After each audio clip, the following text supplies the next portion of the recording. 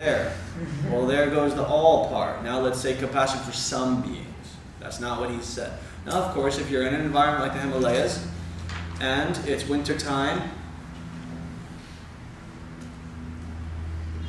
who knows what you got to do? There's no way around it. You're not getting fruit.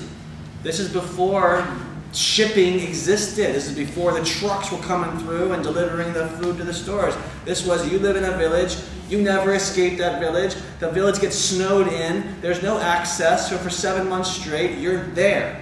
And you have animals. And without those animals, you ain't gonna live. And so, because of that, you compromise, and to the degree that you eat the milk of your animals raw, you live. To the degree that you eat the organs of your animals raw, you live. To the degree that you eat that stuff cooked, to that degree you start having degenerative diseases.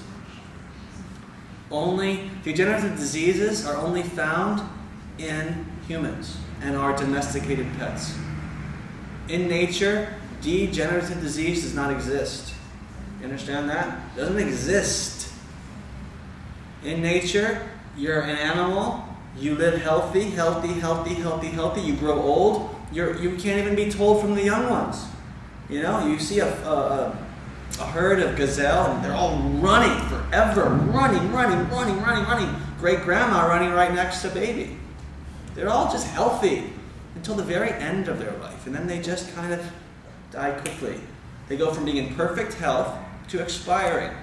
We don't do that. Our culture, our society, we have about sometimes, this is a tragic truth, but we sometimes have 30 years of living half alive. Going to the hospitals, taking all these drugs, you know. I mean, you know it. I don't have to tell you, right? A lot of us have seen these long, protracted sicknesses, these long diseases, all these cancers, the epidemics that we're in the midst of. This is an unnatural thing. Happening because we are eating our degenerative diseases. We're eating cooked foods. Okay? So when you eat according to biology, you eat according to your biological design, and which is what basically the way of saying that is when you eat according to God's law. You eat according to the laws of nature. I look at this stuff like it's a very spiritual subject.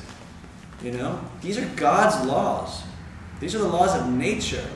You violate them, chances are, not guaranteed, chances are there's going to be a price paid.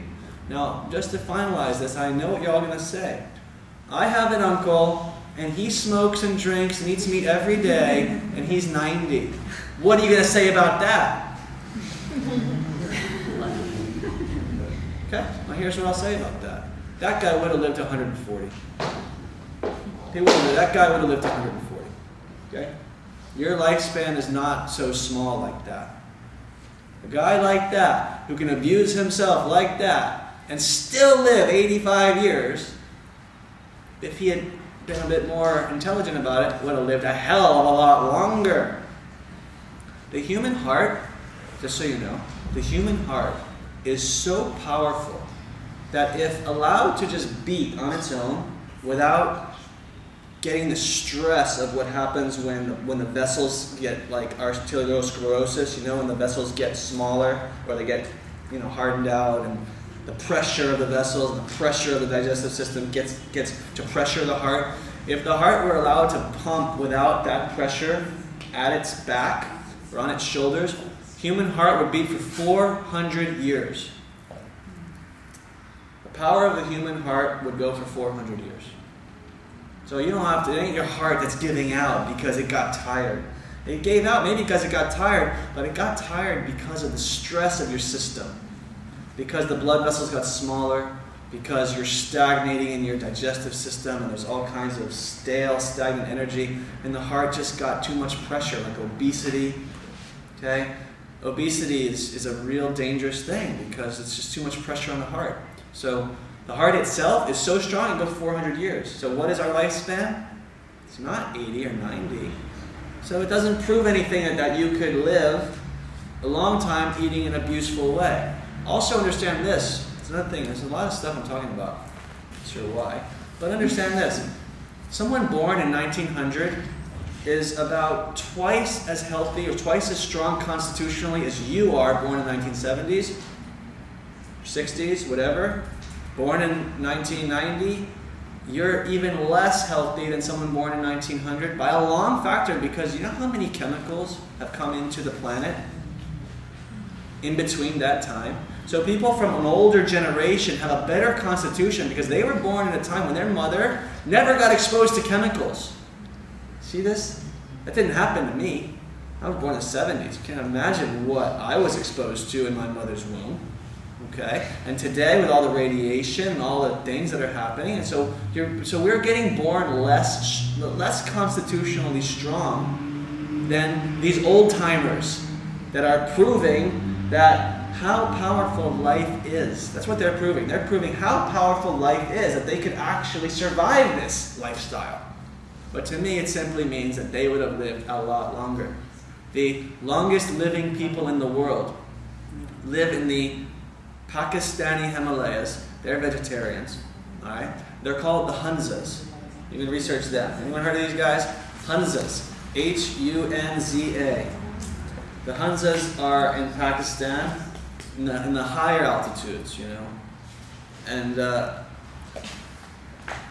there's a National Geographic article about them. I do not own this article, but one of my masters does, and he keeps it in his library because it's such a crazy thing that he keeps it as proof. And he taught this to us.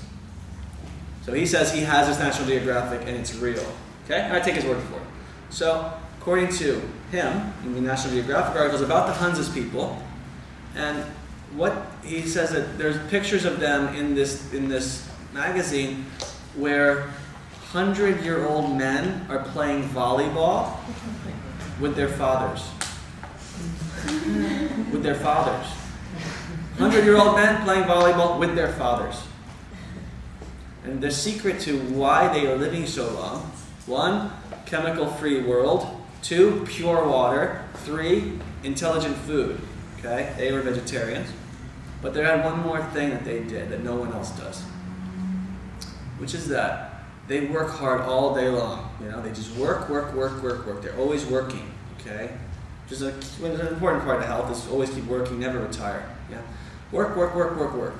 Now, when they got tired, because they get tired, when they got tired, wherever they would be, and I mean like really tired, wherever they would be, even if they're in the middle of the field, walking along the road, wherever they would be, as soon as they get tired, they'd walk off the side of the road, lie down, and go to sleep.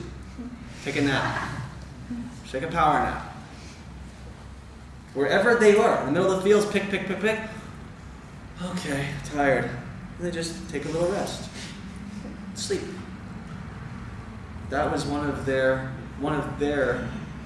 tricks or secrets. Okay? So nap is a very good thing. If you could take a 20-minute nap, an hour nap, and, you know, some people can't do that because your lifestyle doesn't tolerate it. You got kids, you got people pulling at your shirt.